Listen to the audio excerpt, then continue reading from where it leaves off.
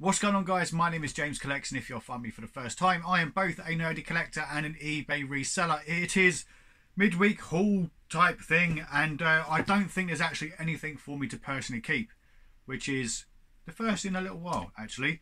And I've got to go through and top the totals as I'm doing it because I'm really bad at keeping track. So first up is a Philips DVD recorder. This, I think it cost, no, it did. It cost me a tenner.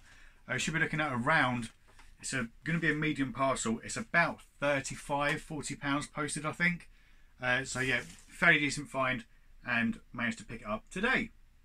Another fairly decent find is this Scott Parker jacket. Paid £12. It does not want to open, but it should open.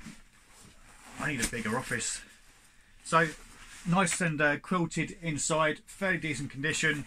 Little to no wear on the sleeves and places like that.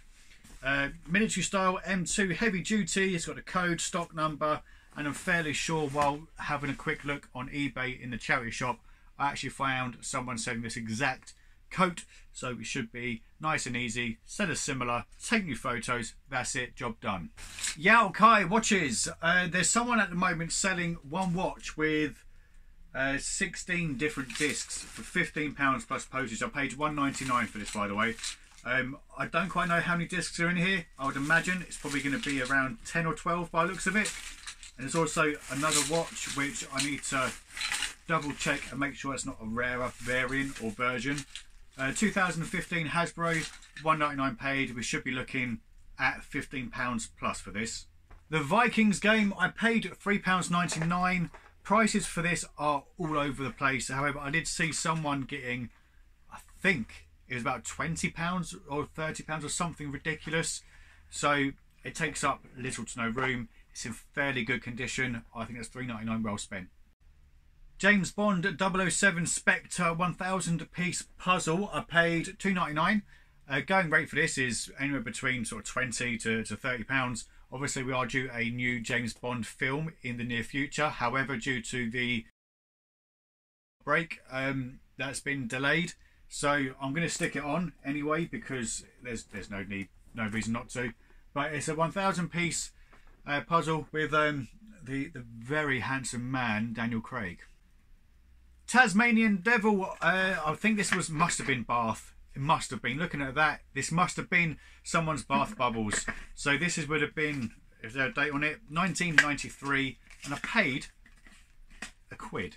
From the same shop as the Tasmanian Devil bubble bath thingy. Jesus Christ, I said the B word. Maybe I'll get demonetized, I don't know. Let me know. Did you see any ads on this video? We have a National Trust set of binoculars. This was £2.50, which again I don't think is that bad. A Casio FX82C, paid £3.50. Hulkbuster, paid £4. Now at the moment the price is quite low on these. They're not worth a great deal. However, we have a long time before the next phase of Marvel films come out, and I'm going to hedge a bets that we're going to have an Iron Lad, and we will see the return of the Hulkbuster because they simply have to do it as it's such a big money earner for Disney. So mark my words, the old Iron Man stuff is going to go back up again. Unboxed Alien Funko Pop, paid £3. This is going to be a keeper as I've got the Alien Queen, and I'm just going to have like a nice little army of just alien figures, and then I'll probably just end up dotting them around the house without telling the wife, so that as she opens cupboards she'll be greeted by alien Funko Pops. A 1996 Gambit toy, paid £1. A Casio LC787G, paid £2. A metric converter from Time magazine, paid £2. And a Datamaster 1102, paid £2. And also got myself a load of Pokemon cards from my local charity shop, who I know the managers fairly well in there. They know what I do. They know what I collect as well. So she had some Pokemon cards come in. She said that they were like her son wasn't interested in them as he's selling off his personal collection. Son is a year younger than myself, so really did grow up when the Pokemon cards were obviously at their height back in 99, 2000. So she's the one who's selling them all for her son who knows the prices and things like that. So she said, oh, I've got some Pokemon cards in the back for you. Come and have a look and let me know if you want any.